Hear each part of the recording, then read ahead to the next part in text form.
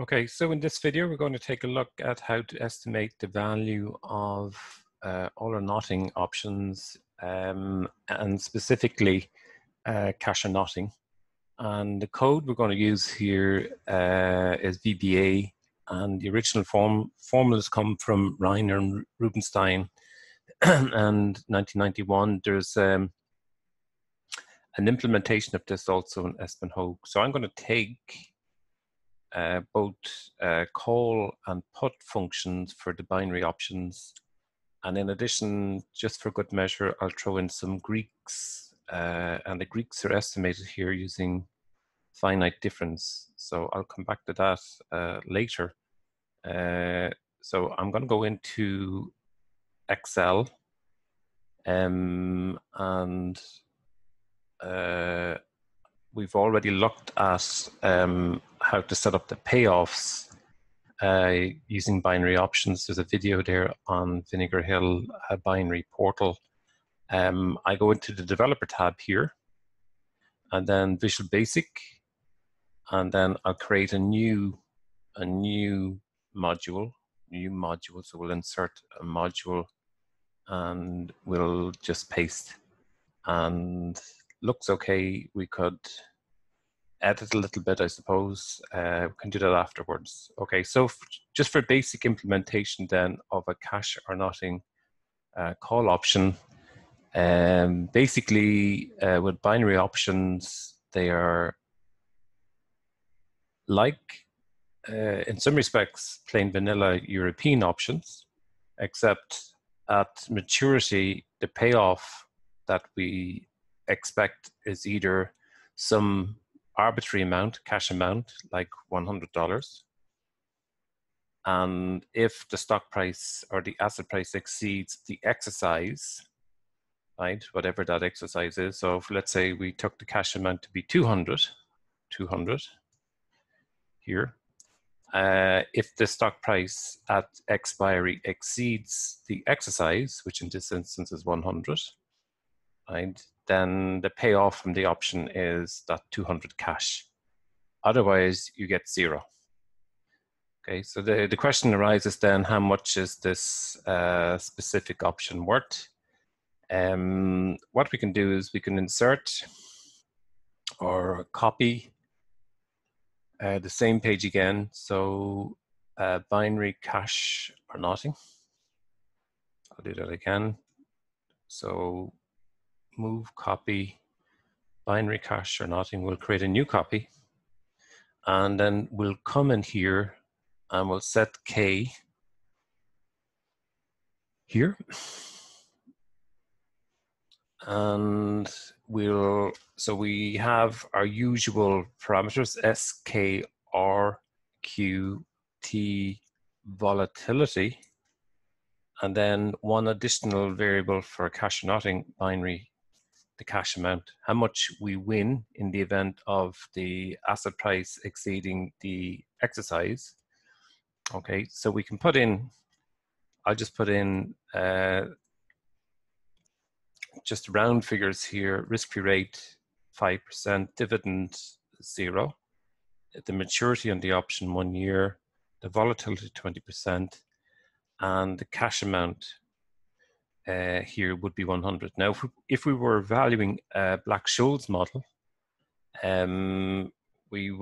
have a VBA function here, so BSC, and it would be BSC, so we'll try that again, equal to BSC. So, and then we'll come in here and we'll just map in. The exercise is 100.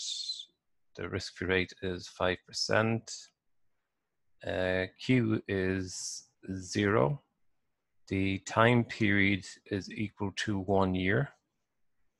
And the volatility is 20%. Now, if done correctly, this should be 1045. And we've 1045. Remember, this is for Black-Scholes call, BSC, meaning Black-Scholes call. Okay. Now, for a binary cash or nothing option, cash or nothing, or nothing option, we can do the same. So we can go equal to, put in cash or nothing, call, come up to FX, put in the same set of variables. The order is almost the same. T equal to 1, R is actually equal to Q. Sorry, R is equal to 5%. Q is equal to 0. The sigma is equal to the volatility, and the cash also is equal to, this instance, we have 100. Okay, and we can take a look at this. Those values are consistent, R5 and cash 100. Okay, so they all look good, and we get 53.23. So quite a bit of difference between the values of the two, even though we've the same parameter inputs. But of course here we win $100 if, in the case of a cash or nothing option, if the value of the call, if the value of the underlying, should I say, exceeds the critical exercise price at expiration, the value of this option is 53.23. How do we interpret this? The way we might interpret this is we have, in the event of the value of the underlying exceeding 100, we get that full 100. So 53, it's almost like, this is almost like a coin toss.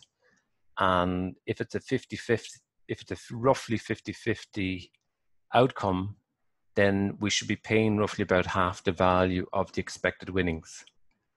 So it's almost as if we have a 50% chance of, not quite though, D1 and D2 would reveal a little bit, ND1 and D2 would reveal a little bit the probability of being in the money.